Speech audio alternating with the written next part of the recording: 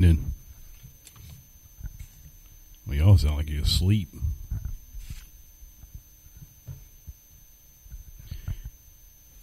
Glad to be in God's house. So if you'll stand with me, we'll turn to Hebrews 11, 1 and 7.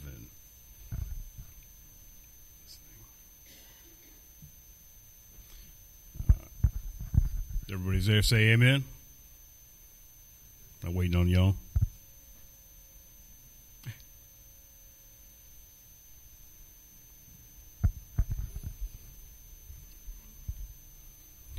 Now, faith is the substance of things hoped for, the evidence of things not seen. For by it the elders obtained a good report. Through faith we understand that the worlds were framed by the word of God, so that things which are seen were not made of things which do appear. By faith Abel offered unto God a more excellent sacrifice than Cain, by which he obtained witness that he was righteous, God testifying of his gifts, and by it he being dead yet speaketh. By faith Enoch was translated that he should not see death, and was not found, because God had translated him. For before his translation he had this testimony, that he pleased God. But without faith it is impossible to please him. For he that cometh to God must believe that he is, and that he is a rewarder of them who diligently seek him. By faith Noah, being warned of God of things not seen as yet, moved with fear, prepared an ark to the saving of his house, by the which he condemned the world, and became heir of the righteousness which is by faith. In part 2 of this series, we're going to talk about restoring the faith that the world has twisted and diluted. A world that wants to see the church fail. And it's not all the world's fault. The church is to blame just as much as the world is. If me standing up here is the only miracle you have seen, hold on. Because in this end time season, there will be an outpouring of his Spirit. There will be restoration in the wake of destruction.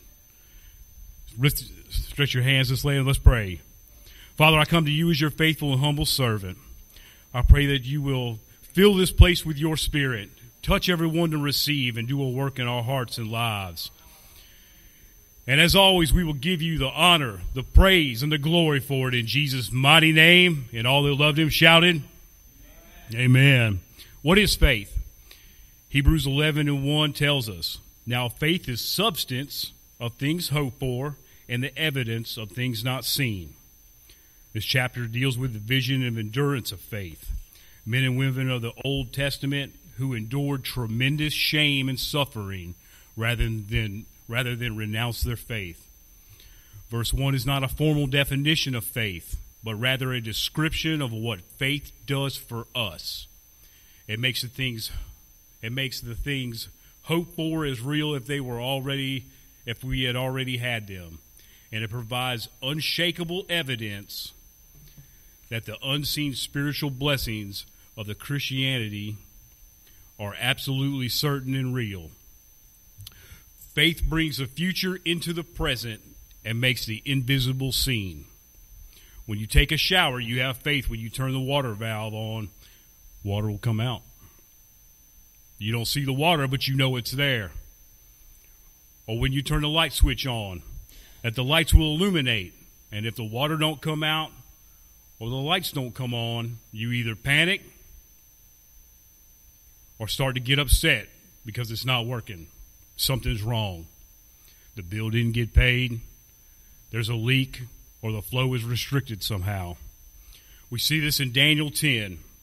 He prays 3 times a day, talks to the Lord.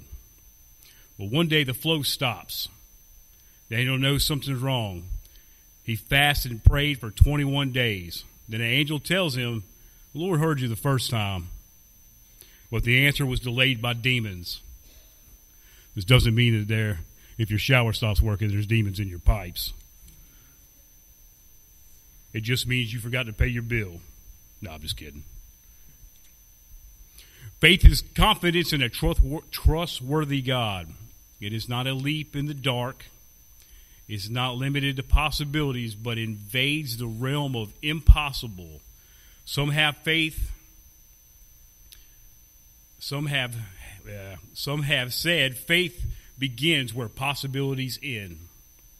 There are difficulties and problems in the life of faith. God tests our faith in the fire to see if it's real. George Mueller, who was an evangelist, said difficulties are food for faith to feed on. Because we walk by faith and not by sight. There are almost 80 verses about faith. Why is faith so important?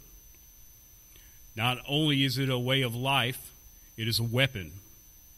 Faith is a counterattack to doubt. I did not grow up in church. I don't trust easy. I lived a hard, young life. I've only been serving him for about 5 years. He had to build my faith. He had to build my trust in him. In 2017, he told me to step out, and he would take care of me. The first time I heard this thought, I thought I was crazy. The second time, I started to listen. I left a job making $100,000 a year. I left a career and a reputation that I had taken me 22 years to build. 3 weeks into my leaving, man was at the church praying. It was a prayer meeting. I was at home with the baby. I stepped out on the front porch and was like, we ain't never going to make it. There ain't no way. I'm going to have to go back.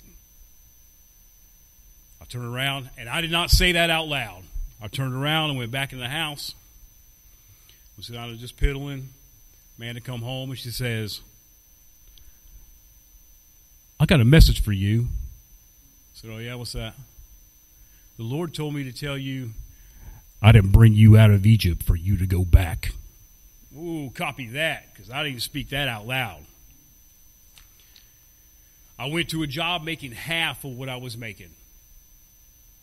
Well, you know what, Lord, you take care of it. I ain't worried about it. 5 months into that job, he pulled me out of it. Step out, and I will take care of you. Woo. Man, now we're going to nothing where we're going. Step out. Okay, but you want to take care of Amanda. You have to deal with that. I can tell you in the 13 months that I did not have a traditional paycheck, that all my bills were paid. Somebody was laid up, broke his knee. We helped him. We helped another family. We paid off a bill. We never lacked for anything. God is faithful. By faith we understand the world says seeing is believing. God says believing is seeing. Jesus told Martha, did I not say to you that if you would believe, you would see? John 11:40. Apostle John wrote, these things I have written to you who believe that you may know. 1 John 5:13. In spiritual matters, faith precedes understanding. In the life of Enoch, God must have made him a promise that he would go to heaven without dying. Until then, everyone else had died. But God promised, and Enoch believed.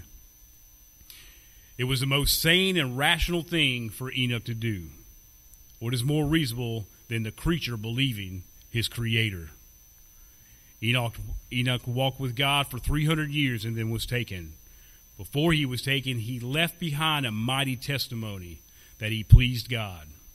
The life of faith always pleases God. He loves to be trusted. Without faith, it is impossible to please him. No amount of good works can compensate for a lack of faith. After all that is said and done, when a man refuses to believe God, he is calling him a liar. How can God be pleased with people who call him a liar? Faith is the only thing that gives God his proper place and puts man in his. It glorifies God exceedingly because it proves that we have more confidence in his eyesight than in our own. Faith not only believes God exists, but it also trusts him to reward those who diligently seek him. There is nothing about God that makes it impossible for men to believe. The difficulty is within the human will. Look at the faith of Noah. Noah's faith was based on God's warning that he was going to destroy the world with a flood. He could only find Noah faithful and righteous. Man, that's sad. I think I read a commentator said that they estimated the world's population by that time was in the 100,000s. So out of that, you only find one dude that's faithful. But God, being full of grace, gave the world 120 years to turn from their wicked ways. Noah believed God and obeyed, preached the word of God, and built the ark. Even through what God said to Noah, it did not make sense. There had never been a flood or rain fall for that matter. But Noah was faithful and trusted God. Noah was no doubt mocked and laughed for what he was doing. But in the end, his faith was rewarded, and his household was saved, was commended by his life and his testimony, and he became the heir of righteousness, which is received on the basis of faith. Perhaps today we should look at the story of Noah as a reminder that in his days only 8 people were right with the Lord, and the rest of the world perished. And also remind us that Noah fought the good fight of faith for 120 years with his family in the Lord, despite all the name calling, all the weird looks, and all of hell's torment. Noah knew what the Lord had told him and stuck to his guns, proving his faith to the Lord. We should all be that way in whatever the Lord has told you. Claim it. If the Lord said he's going to heal you, believe it. If he told you he would provide or make a way, stand on it. Don't let the devil or anyone else tell you otherwise. Now, if we turn to the New Testament, we find the same kind of faith executed. The one with the issue of blood is a big one, as recorded in 3 of the Gospels. Matthew 9:20-22, Mark 5:25-34, and Luke 8:43-48. This woman had suffered 12 years with this issue. At the end of her rope, she is sick and has been for 12 years. She has no more money.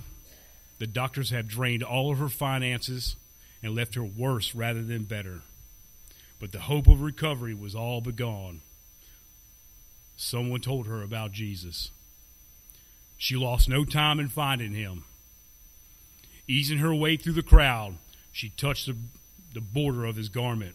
Scholars believe the hem of his garment is a tassel that hangs from the robe of a rabbi. A tassel. Either way, she only wanted to touch the thread and the strings of his robe to be made whole, and it worked. Think about that. After you've exhausted all your resources, all of them, you got no money, you're worse now than you when you started, everything's gone, hope's gone, you hear about one man. And you find him, and all you want to do is touch that. I technically think probably what happened is the hope rised up, and as she struck out, she was full of vigor. As the crowd got thick, she got weary, and she reached up, and that's all she touched, and she was made whole. As she touched the hem of his garment, immediately the blood stopped, the bleeding stopped, and she was completely healed. She was going to slip away quietly, but the Lord would not let her miss the blessing of publicly acknowledging her Savior. That's all she wanted to do. Slip in and touch. Jesus, being aware that there was an outflow of divine power when she touched him, he asked, "Who touched me?" It's kind of a weird statement. Wait a minute, who touched me? He knew who touched him.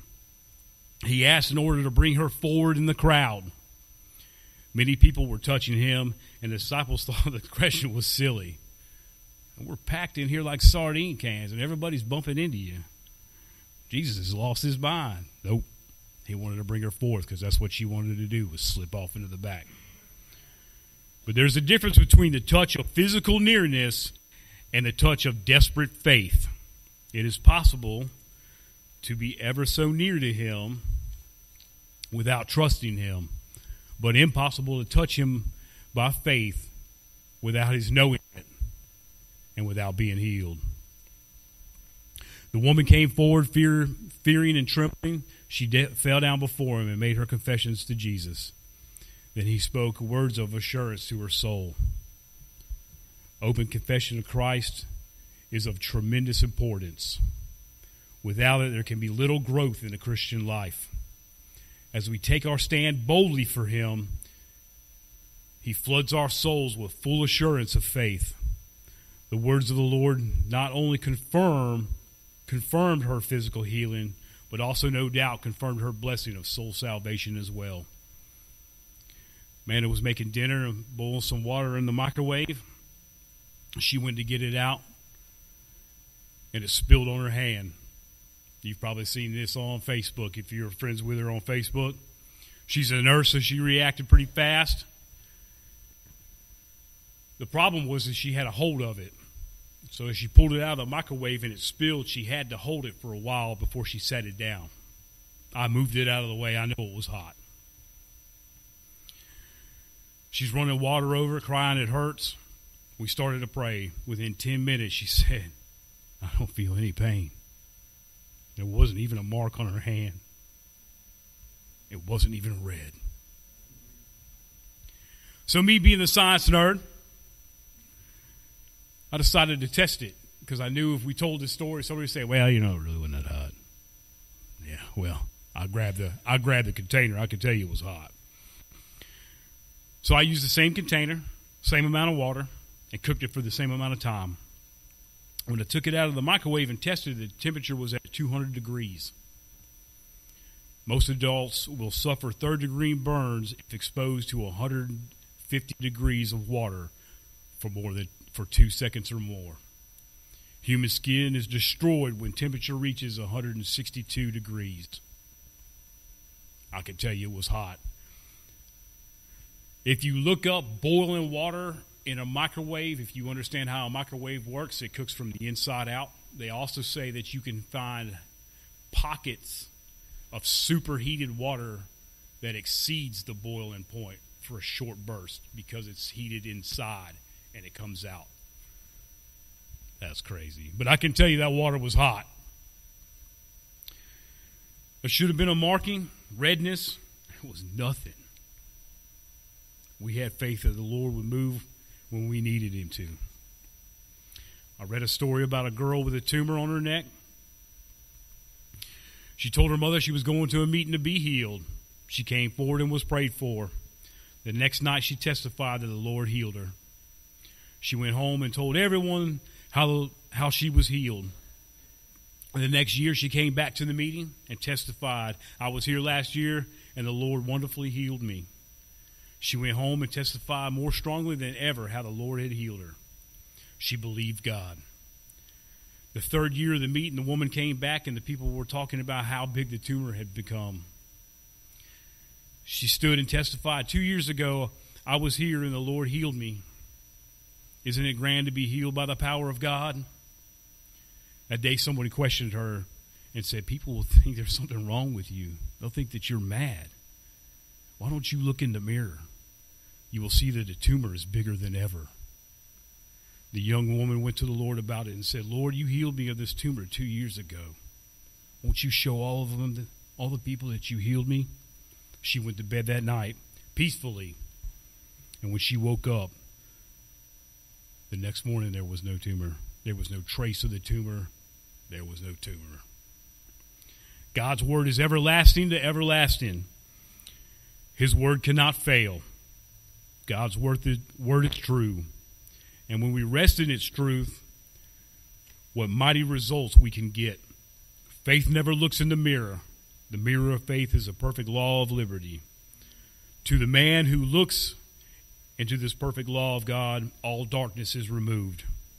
He sees his completeness in Christ. There is no darkness in faith. Darkness is only in the natural. Darkness only lives when the natural replaces the divine. Oh, to have faith like this young woman.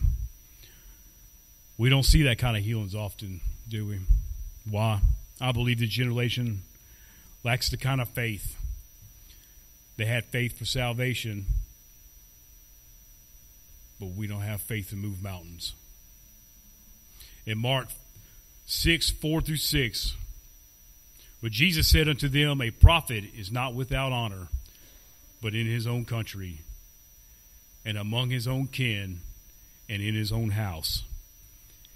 And he could do no mighty works, save that he laid his hands on a few sick folk and healed them. And he marveled because of their unbelief, and he went around to villages teaching. It was then that Jesus saw that a prophet is generally given a better reception away from home than at home. They looked down on the Lord Jesus. What a commentary on a pride and unbelief of the human heart. The unbelief of the people amazed him. Such unbelief as this has huge consequences for evil. It closes the channel of grace and mercy so that only a trickle gets through the human lives in need. Isn't that the way we see it in this day and age? A trickle of grace and mercy of the Lord. As in the days of Noah, shall it be in the days of the Son of Man. Try taking a shower with just a trickle of water coming out. I believe the issue with a lot of people today, even churchgoers, is that they have never had a real encounter with the Lord Jesus. The Apostle Paul had that encounter. He's having every Christian follower he can find killed. He thinks he is serving God's kingdom. One day, papers in hand, to round up some more of the Christian followers and have them killed, he is struck blind by the Lord on the road to Damascus. That encounter changed his life, changed his focus. I had that encounter. A road to Damascus encounter. I never would have labeled it that until I went to CAMS. And I can't remember his name. Anyway, the bishop there that would train us, that's what he kept saying. And every time I go there, every day, or not every day, but when we were assigned to go there, he would ask me, man, tell me your story. I'm like, dude, I already wrote it down for you. I typed it all out. He's like, no, man, tell it to me. And he would say, man, you had a road to Damascus encounter. Whoa, that's crazy. And he'd go on about his business. And then the next day we'd show up. He'd say the same thing. Man, tell me your story. Dude, you already know the story. It changed my life. It changed my focus. What I thought mattered did not. And what I thought did not matter did. Well, what brought me to Christ was not a revival, was not a camp meeting. He found me. I was not looking for him. He was answering the prayers of some faithful people. It took them 4 years of praying and believing in God. And on a regular old Wednesday night, much like this one, I showed up and shocked everyone. Or better put, God moved and shocked everyone. Why don't we see more moves of God like that? I believe because we put God in a box. Well, Lord, if you want to do this, I'll believe you. It sounds like a half-hearted prayer. Well, Lord, if you want to heal me, okay. If it's your will. I don't believe. I believe in His will, and it needs to be His will and His way, no doubt. But He said in Mark 5:35 and 36, while He yet spake, There came from the ruler of the synagogue's house, certain which said, Thy daughter is dead. Why troublest thou, master, any further? As soon as Jesus heard the word that was spoken, he said unto the ruler of the synagogue, Be not afraid, only believe. Be not afraid, only believe. I think most of us not only put God in a box and then carry him in our pocket like a good luck charm, but we also hold our faith to a certain limit. We go through life with God nicely tucked away, and we pull him out for rainy days or when the weather gets stormy, when we can't make it on our own. We use our faith the same way. We have faith that he saved us, and we have faith that he will move and heal in others' lives. But when we need a touch, we don't really believe. The devil has tricked us into thinking that we are not good enough or not worthy enough. And so when we don't let our faith out or our God out, if we would only grab hold of the power that faith has, if we would only get God out of the box that we keep him in, let our faith come out for everything we pray for, then we would move mountains.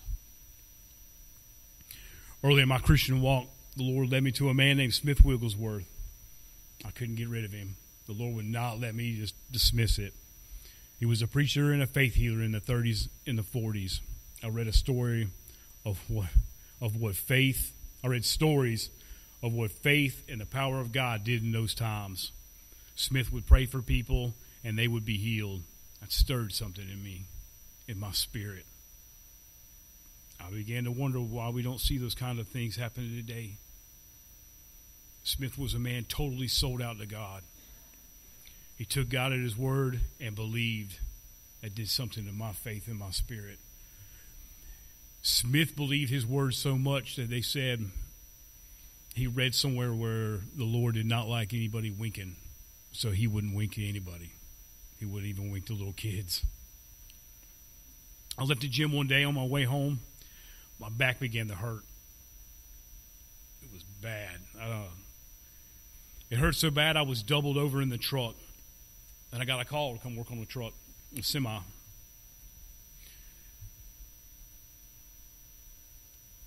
What I have to lift, I had to put my tools in, and they were in a big plastic bin. It's probably about 100 pounds. So as I get out of the truck, I'm doubled over, and I'm walking, and I'm like, Lord, I ain't going to make it. I ain't going to be able to do it, but we need this money. I was out of work.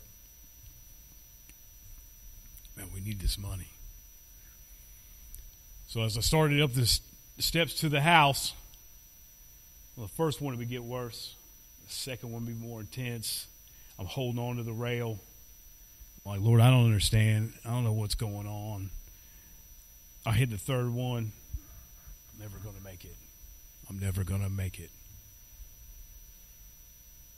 We have 4 steps. When my foot hit the fourth one, I said, Lord, you need to do something, and you need to do it now. I don't have time for this. I slung the door open, grabbed my tools, slung them in the back of the truck, got in the truck, drove an hour. I want to say I was mad, but I was kind of perturbed. I got to where I was going. I had to work on 2 trucks, and when you do a tune-up on a 60, you got to pull the valve cover. You got to sit up there. You got to pull the jakes. The jakes are probably a good 40 to 60 pounds by themselves. I'm up there. I tune both of them. I get down. I drive home. I realize it's about 3:30. My back ain't hurt me all day. Well, thank you, Jesus. Something recently just happened. Molly and Tegan were playing in our bedroom, and there's a set of kettlebells, and they're on top of an exercise step. Molly was laying on the floor. I was in the office. Amanda was in the room with them. Tegan picked up the 5-pound kettlebell. the weight of it shifted. She couldn't hold it. And when she leaned over, Mila was laying right there, and the 5-pound kettlebell hit her in the head. Amanda, being a nurse, started freaking out, grabs her, starts praying. I hear the commotion. So I scream into the room, what's wrong? Tegan just dropped his 5-pound kettlebell on Mila's head. So I got the oil, and we went to praying. Mila's crying. About 10 minutes into it, actually about 5 minutes after we had prayed, we anointed her with oil. We got her to calm down. She was still saying it was hurting. We laid her on the couch. Within 5 more minutes, she was good. She was up playing, running around with a mark, not a scratch, no bruise or nothing, which is really funny because when we went to Tennessee and Tegan was playing with Brother George, she was playing peekaboo, and she caught her eye on the bedpost, and it blacked it. Did we pray for that? No, because technically at that time, we didn't really know what was going on. She was with George, and we were in the house somewhere. But the two contrast, if you see the picture on Facebook, you can tell the difference. When we got home, my brain's spinning. I'm like, man, let's think about this. There's that science nerd. So I found me a watermelon because I started to research how thick the human skull is. And they say that a watermelon is about the same density. So I measured from the floor where Mila was at to Tegan. I pulled all my measurements. Pulled the measurement. I took the watermelon and I dropped the 5-pound kettlebell on it. What did it do?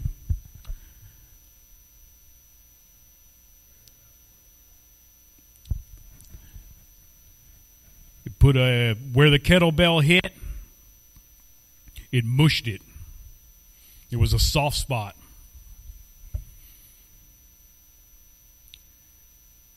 So there should have been some damage. There should have been a bruise. There should have been something. That's what happens when Jesus answers. I believe if we all sold out to the Lord, we would see moves of God like that. Like we did in the early church. Blind receive sight, lame walk, sick healed, the lost saved, the brokenhearted made whole, and the dead rise. In closing, if you'll stand with me, I will leave you with this thought. Don't be afraid, only believe. This was a command of Jesus. This is a command of protection and the voice of encouragement. The sound of salvation and the voice of Jesus when he came to earth to remove fear and doubt from our hearts and will fill us with his faith and eternal life. We read how Jesus performed miracles. Jesus turned the doubts of his followers to belief, and he showed us the power of faith, which each Christian should follow. Faith is the key to the miracles and the door of heaven. We must be sold out. We must be burned out of ourselves and full of Christ. His return will soon be upon us. He did not leave a weak and helpless church. He's coming back for a church full of power and faith. It's up to us to stand in the gap for the faithless. It's up to us to show the world the true power of the church of the living God. So let's gather around these altars and get sold out. Father, I've delivered my heart today. I pray that it would find good ground. I pray that we all get sold out to your will and your way. I pray, Heavenly Father, that whatever you're going to do in this age and hour, that this church will be a part of it. Pour your Spirit out around these altars so we will have a true encounter, and we will give you the honor, the glory, and the praise for whatever you do. In Jesus' mighty name, amen.